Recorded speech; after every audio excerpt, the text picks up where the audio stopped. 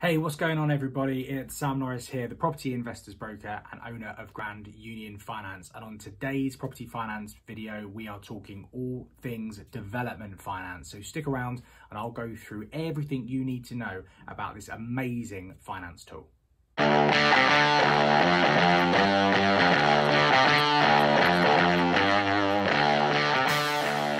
Property is about patience.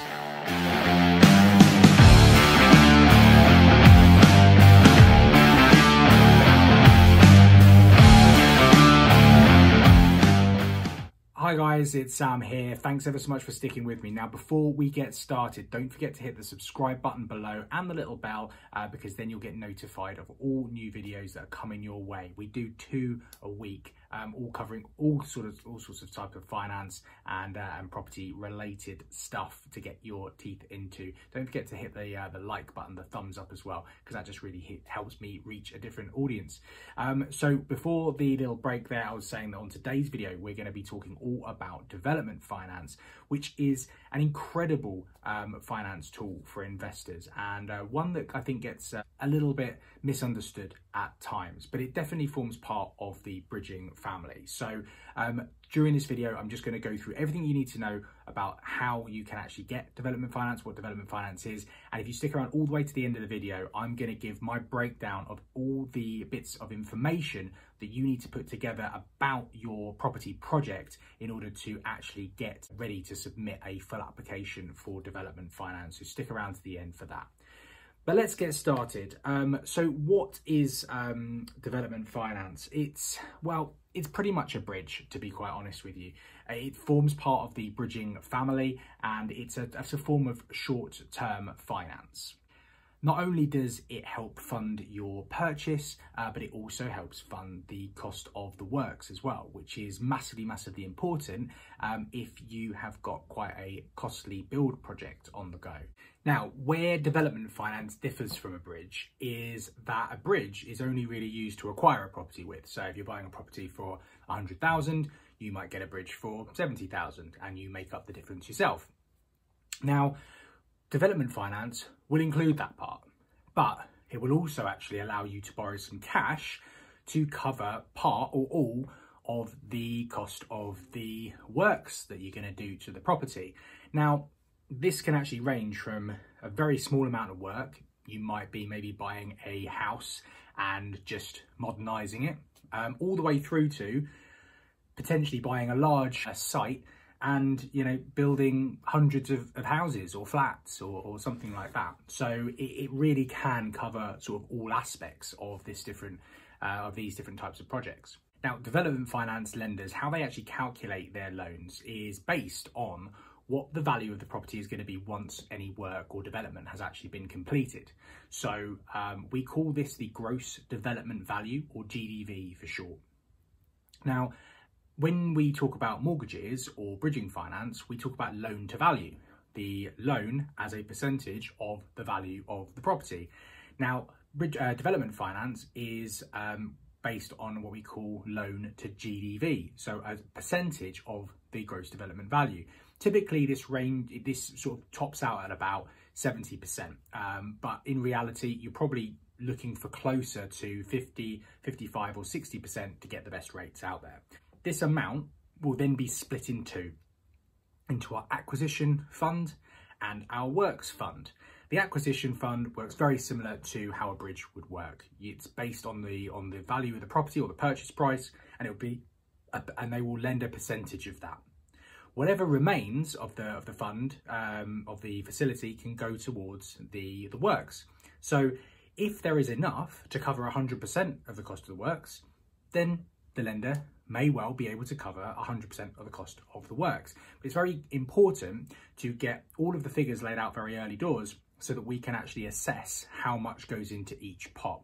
Now, I should mention at this point that the funds that are released to cover the cost of the works, not only are they usually released in stage payments, so that could be 2 to 5 stage payments potentially, depending on the size of the project, but they're also released in arrears. Now, this is something that a lot of people don't know. They expect that if the first tranche of funding or the first stage of funding was £50,000, they will get that day one to begin the works. No, you will need to fund that first part, and then it will be reimbursed to you once that part of the works has been completed. Hopefully that makes sense. If you've got any questions on that, drop a comment below and I can always elaborate. Now, what do development finance lenders look for when they are determining who is a good borrower? Well, number one on that list is definitely going to be experience. Do you have any experience of working or having or being in charge of these types of developments? And generally they split the experience into two sort of categories. One is related experience and one is principal experience. Now, principal experience will be, you have been a developer and you have developed very, very similar sites previously, and you've got a track record of successfully doing these types of projects before, and essentially being the project manager, the principal developer.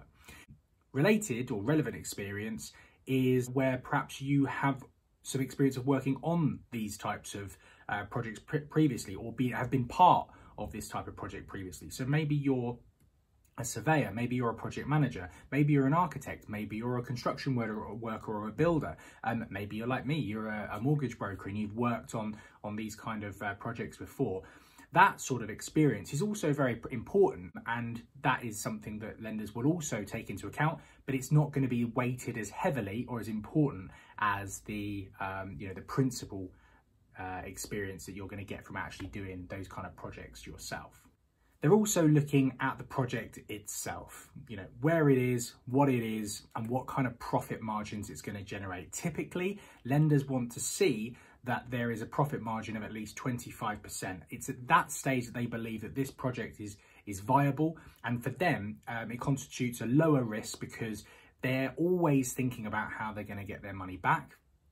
And if there isn't a very big profit margin in it, there's a good chance that if there's a dip in the market or there's a problem that occurs throughout the build, in which there often is, they may not even be able to get their money back, or you may actually lose money on the project. No development finance lender wants to lend on a project that potentially can lose money, so they usually look for you to have at least a 25% profit margin before they will be happy to lend. And as I said there before, the other thing that lenders are keen to know in advance is your exit strategy. Typically, this is going to be that you're going to sell the site or you're going to refinance it and keep it long-term as an investment. Now, if you're looking to sell it, lenders are going to be making predictions on the future of the property market. Is it going up? Is it going down? If it looks like there's a chance it might go down, lenders are taking this into account, and maybe they're going to look for you to work in some kind of contingency into your GDV when you're working out your figures. Often what also helps is when you are actually putting forward your proposal to get this kind of finance, that you actually have your sales team in place already, or at least have an idea of who is going to market this project or property on the back end when you're looking to sell. So having an agent there with information on what they're going to do and a bit of a marketing strategy will actually help professionalize your proposal for this kind of funding. And to be honest with you as well, I think it's just a really good idea to have that anyway. If you're looking to refinance and hold the property, whether it's a single unit or multiple units, then obviously your exit is going to be to refinance. Now, if this is the case, many lenders might want to see some form of evidence that actually the kind of mortgage lending that you're going to need, whether it be residential or commercial, is actually viable for you before they'll actually lend you the money. So worst case scenario, they may want to see some form of decision in principle, but a lot of the time they will look for guidance on the kind of lending options that are available. That's when a broker such as myself comes in handy, because we can actually look at that. And in any case, we're often looking, if the exit is exit is a refinance, we are often looking at what this exit is going to be as part of our research for the development finance anyway, so that we feel comfortable that you are actually going to be able to get yourself out of this finance that we're putting you into. So something there to bear in mind as well. Now, I did say at the beginning of the video that I would list at the end all the sort of documentation that you are going to need to put together when you are looking to apply for development finance. Now, what I'm about to tell you is not just relevant for development finance, to be honest with you. I think these sorts of things are really handy documents to get used to and familiarize yourself, if I can get my words out, familiarize yourself with anyway, because it's just good when appraising potential projects. Now, talking of appraising, the first document that you need to get very, very familiar with is a development appraisal. These are the highlights. These are the top level figures you know, your acquisition costs, your works costs, your selling costs or refinance costs, all of the facts and figures that come together to form effectively what your project looks like in numbers. Okay, so this is where you will be able to work out roughly what your profit margin is likely to be, and lenders are going to want to see this before they do sort of anything else. This is the basics that they're going to need in order to even decide whether a project is viable or not. I've actually got a video, and if you click up here, you'll be able to get hold of it now, where I actually go through a development appraisal so that you know every single thing that needs to be in there. So check that out, because that'll be really helpful for you. Now, the second thing on the list is a schedule of works. And what this is basically is a breakdown of all of the different works that need to be done and it's done on a pretty minute basis throughout the entire project. And as I said, that could be just renovating a house, or it could be converting an office into flats, or it could be building, you know, 8, 10, 20 houses or blocks of flats from the ground up. But all of the works need to be listed and their associated costs spelled out as well, to give us not just a complete list of everything that's going to be done throughout the project, but also a final figure of the costs. This should obviously work into the development appraisal that you've already put together. Now, it looks a lot better as well if you get a pretty sophisticated contractor to put this together for you. If you've got it on their letterhead paper, then that's actually looks pretty professional, and that helps with the proposal. So just that's a little side tip for you. But again, this isn't something necessarily you will put together yourself. This really is what your contractor or your builder will put together for you. Some builders might call it an estimate, but really it's kind of a fleshed out list of all the works that are going to get done throughout the entire project. Third on the list is your previous project schedule, or property CV as we call it. This basically is what we were talking earlier in terms of experience, a breakdown of all of that. So every single project that you've worked on, whether you've been the principal developer or not, your involvement and the facts and figures associated with this. Again, I've got a little video here, so if you click above, you'll be able to get a greater understanding of the importance of building a property CV. But this is the third document that you really want to familiarize yourself with.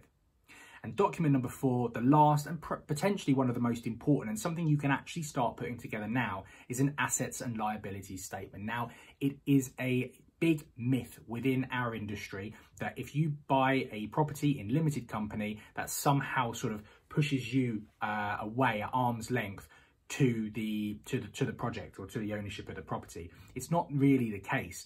When a lender is making a decision as to whether to lend on a particular project, they are still looking at you as the ultimate beneficiary owner, or UBO, as the director of the company and the shareholder of the company. You are responsible for this project, and they want to know if you are financially sound. And an assets and liabilities statement is a quick snapshot to show, you know, your overall wealth and, you know, effectively how strong your position is. This should include all of the assets that you currently own, whether it be property or otherwise, any liabilities that you have, any outstanding balances on mortgages, loans, credit cards, anything like that, all listed below, all listed together to give you effectively a net worth. And to be honest with you, most people, I believe, whether you're starting your journey right now or whether you're 10 years into it, if you're not keeping an up-to-date assets and liabilities on a pretty regular basis, you could probably get away with updating it every quarter if you're not doing too much, or if you are continually flipping properties and moving stuff about, you might want to be doing it potentially once a month. This is something you should be doing. It's a really, really basic sort of standard practice when it comes to looking after your personal finances. Think of it like a balance sheet for a business, but just to do with you. That is a really, really important document to start getting your head around. If any of you guys are keen to get a template of that, by the way, put a comment below with your email address, and I'm happy to send you the template that I use for you to start doing this. So there you have it. That is basically development finance in a nutshell. This video has been longer than my usual because there's a lot to get in. I probably need to break this video down into longer sort of split up videos, to be honest with you, because there is a lot in here. But the purpose of this video really was just to give you an overview. So I really hope that it's been useful. If it has, please do share it about. You can hit the share button below and get it across any social media platform that you enjoy using. I really would appreciate the sharing to help me grow this channel and to get as much of this information out to as many people as I possibly can. Don't forget, you can go and follow me on Instagram at the Sam Norris. You can follow me on Twitter at the Sam Norris as well. You can also follow me on Facebook, which is Sam Norris Property, and you of course can listen to the Game of Loans podcast that comes out every Thursday morning at 8 AM. All of the links to all of those are down in the notes below this video. As I said, guys, I hope you have a really successful week and have enjoyed this video. I'll catch you next time.